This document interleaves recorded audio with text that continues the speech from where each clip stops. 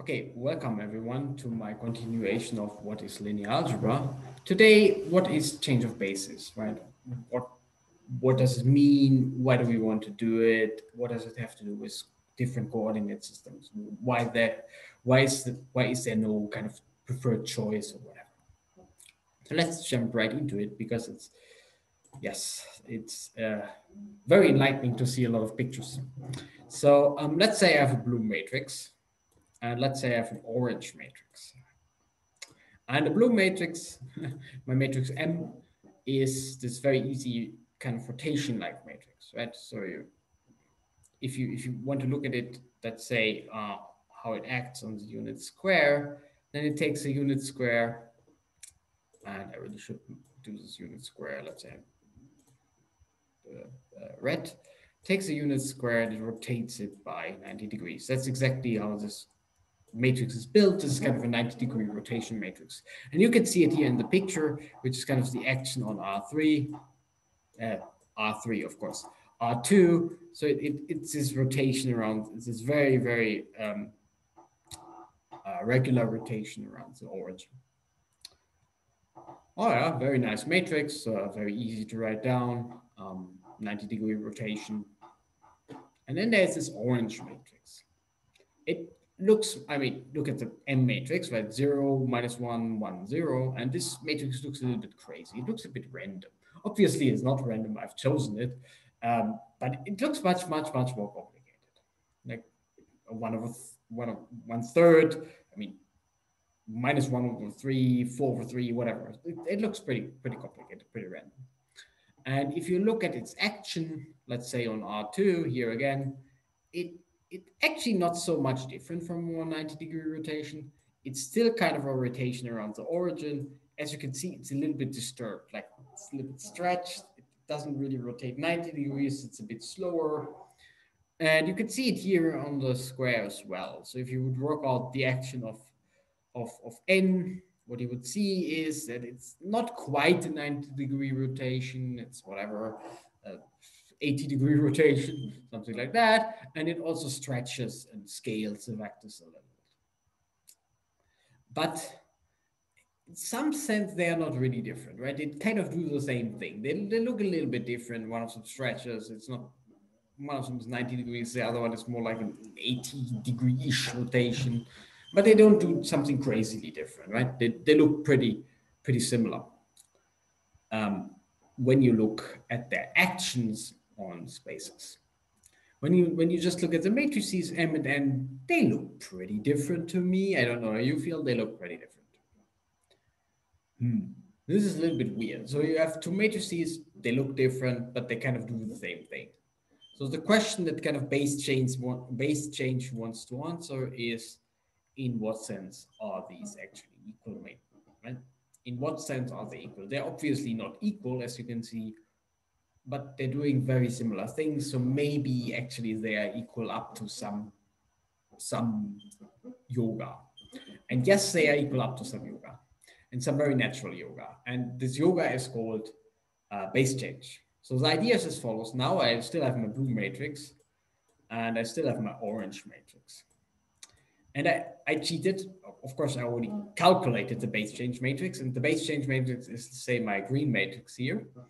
And it has an inverse, which I also calculated, not so important, but my base change matrix is my green matrix. And now I can look at the action of my green matrix, and you would write it down. Let's say the green matrix, how does it work? Let me do it again. So you see the image of the first vector in the first column of my green matrix. So it goes roughly to 1/2 and -1. That's roughly here. You see the image of the second one in the second. So it goes roughly to 1, 1. Right? It starts here. It goes roughly to 1, 1. So this action is a little bit like a clockwise rotation by something like 45 degrees and a little bit of scaling. Okay, that's not too bad. So here's a matrix P, and it rotates clockwise and scales a little bit. And then we can use our orange matrix, again, our N matrix. And remember, it basically turns everything around something like 80 degrees and scales things a bit. And this, if you calculated it, this is what it would do. So it would end up here. right? Rotating it now 80 degrees counterclockwise, and you would end up here. So this is what people would call first P, then N. Okay, not too bad, but we can also look now at our blue matrix. But remember that the blue matrix is kind of a very easy thing. It just rotates 90 degrees, and that's what it does. And the green matrix, as we have seen now, rotates kind of back by roughly whatever, 45 degrees and scales a bit. And you would end up with this picture. And this is what people would call first M and then P. Okay? And observe that those two are really the same. So, in other words, I'm interested, right? We are interested in the blue matrix and the orange matrix. And if you have this intermediate matrix P, then you can really make them the same. You can force the action to be the same. And those matrices, if you would check it, are actually the same. So you can really force them to be the same by using a certain intermediate matrix P, which either changes the source or the target, depending on where you put it. And then they really act in exactly the same way.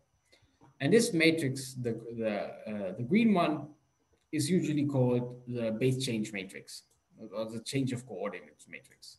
So it kind of makes matrices the same if you allow a different coordinate system in a certain way. Let me explain.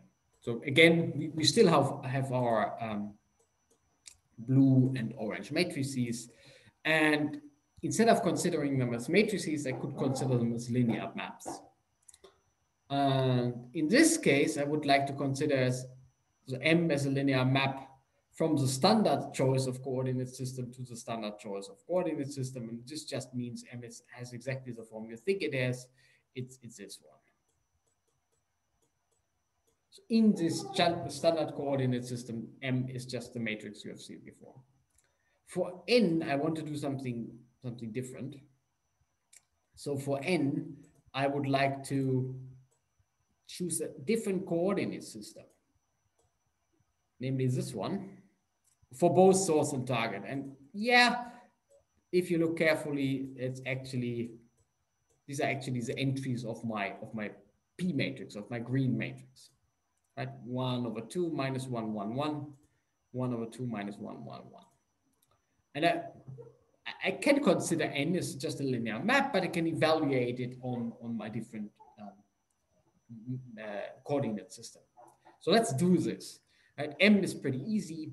So what M does is, well, you can see it. It sends the first vector to this one, and it sends the second vector to this one. And in my new coordinate system, so my input here is my coordinate system, so my source, and my output is also my. So in the output I will need to also consider the coordinate system that I've chosen for my output. And of course, this vector is just 1 times the second basis vector, and this vector is just -1 times the first basis vector. And this is why the matrix actually looks like this in this coordinate system. If you would do the same for my orange matrix, and now you really feed in the right? I've chosen two different coordinate systems. So I feed in 2 different coordinate vectors in my matrix, and I calculate the result. And now I evaluate the result against my different coordinate system. And well, what you get is, well, this is just a calculation. If you do n times this vector, you get 1, 1, which is just 1 times the second basis vector. If you do n times 1, 1, you get this one, which is just -1 times this first basis vector. In other words, although our matrix, the orange matrix, looked a little bit silly in the standard coordinates, in this coordinates, my orange matrix is actually exactly this one. Right? It's the same matrix, just in a different coordinate system. And that's the whole idea of base change. So actually, those matrices are the same in a different coordinate system. They're not just doing the same thing or roughly the same thing. They are the same in a different coordinate system. So up to change of coordinates, M and M actually are the same linear map, and that's the whole point. That's the whole point about base change. So basically what it means is the base change means, well, you have an old basis, and you have a new basis, and let's just say everything is of whatever, some k to the n, and then you can define the base change vector. You can write down coordinate vectors in those. So for each vector, you can write down coordinate. Oops, this was too long. You can write down a coordinate vector in these bases. So I can write down a coordinate vector in the old basis, which I should have put in green. I could write down a coordinate vector in the new basis. And the point is, they might be abstractly the same, but the coordinates might be different because you have chosen different coordinate systems. I will show you an explicit example on the next slide. And the change of base matrix, so this was my green matrix, is just the matrix that kind of exchanges the two coordinate system. In other words, really, it's kind of the translation matrix, the interpolation matrix, whatever you want to call it, between the old and the new coordinate system.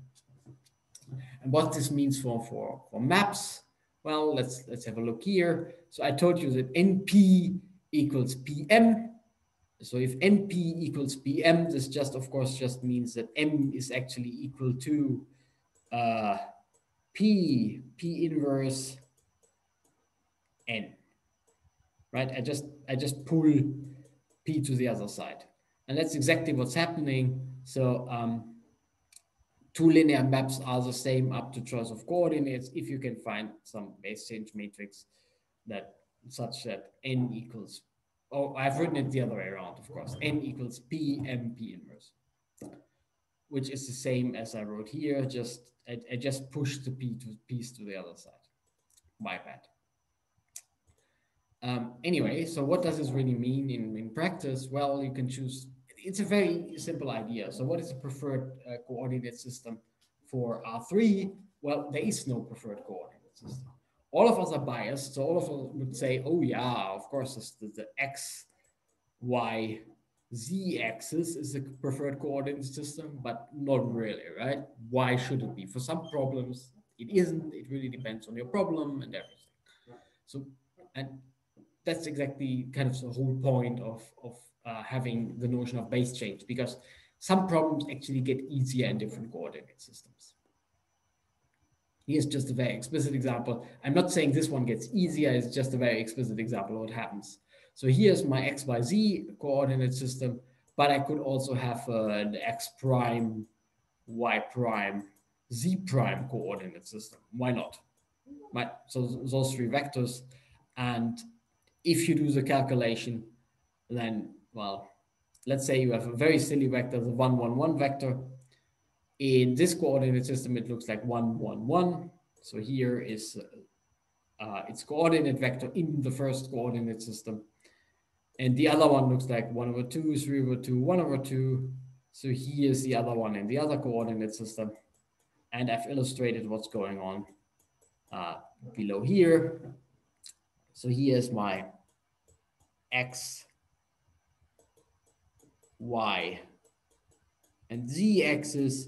And well, what I do here is pretty easy. I go 1 in X direction, I go 1 in Y direction, I go 1 in Z direction, and that's exactly this funny vector here, right?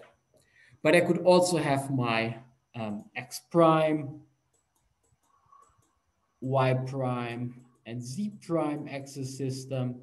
And what I would do is I would go 1 over 2 in X prime direction. I would go the 3 over 2 in Y direction, and I would go 1 over 2 in Z prime direction. And it's the same vector. It's a 1, 1, 1 vector, just in a different coordinate system.